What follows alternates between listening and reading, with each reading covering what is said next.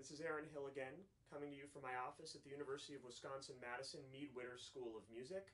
I hope you enjoyed my last video going through my basic oboe warm-up, where I like to be able to slur to low C from anywhere on the instrument.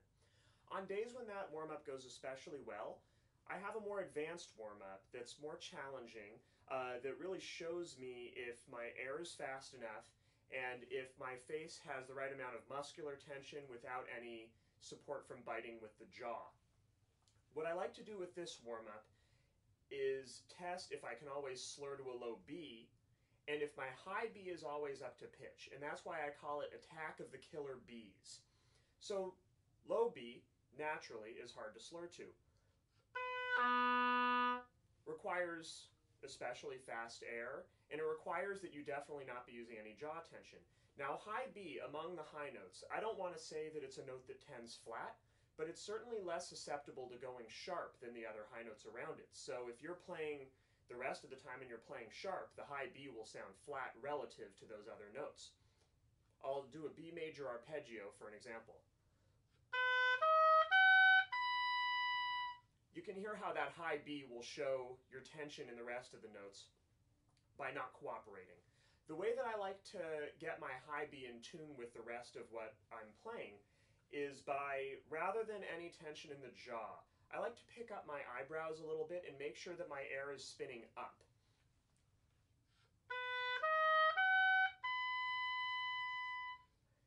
And that way I can get a little bit excited about it. It also looks like I'm playing musically when really I'm just trying to play in tune.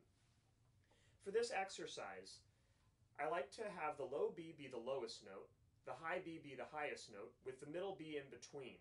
The thing that I change with each pattern is that I go chromatically up and include one other pitch. So first I have B's with C's. So B, low C, middle C, high B, middle C, middle B, low C, low B.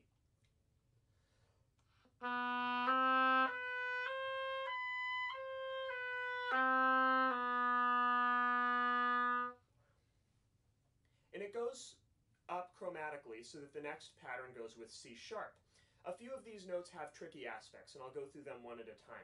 C sharp, if your instrument is a professional model or intermediate model instrument that has a low B key that overrides using the C sharp key, you can keep the C sharp key down the whole time.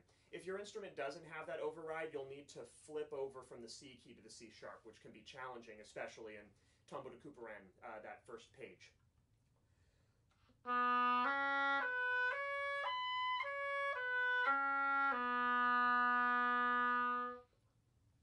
And then that one actually goes fairly easily if you can work out the fingering.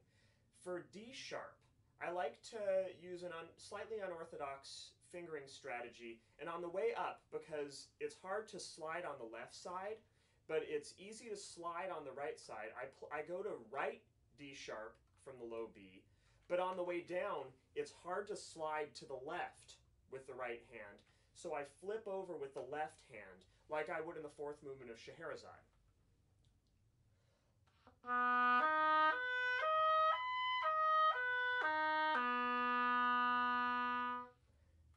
And then, as usual, F provides a complicated set of fingering choices. From low B, you can't get to the standard right key F. You also really can't get to left F. So in the low register, you're forced to use the forked F, which comes with a risk of it being unresponsive because it's a cross fingering, which is why I usually try to avoid fork F whenever possible. But see what might happen in the low register. First, I'll play an example that sounds a little bit muffled. That can often be a risk. So that means the air needs to be fast and direct before your fingers leave the low B in order to anticipate the cross fingering. And then it works out okay. In the high register, I use the normal right key F.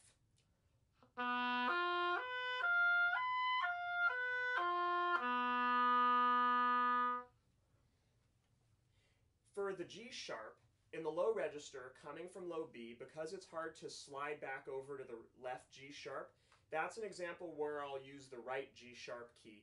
And on the way down, I have to make extra sure to lay my right hand index finger flat to get back to the F sharp key.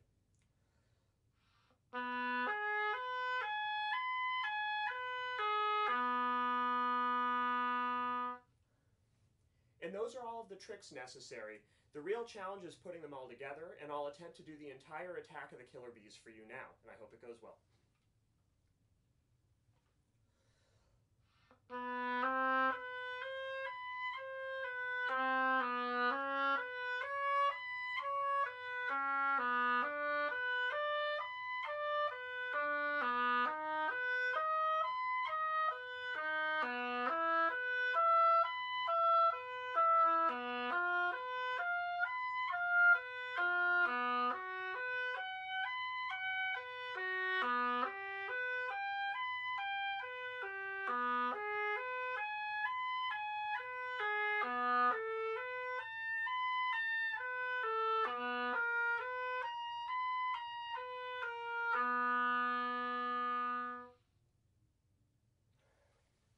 Thanks for joining me on Attack of the Killer Bees. I hope you enjoy working with it. It's good to start with doing 1, 2, or 3 of those notes at a time before you try putting it all together.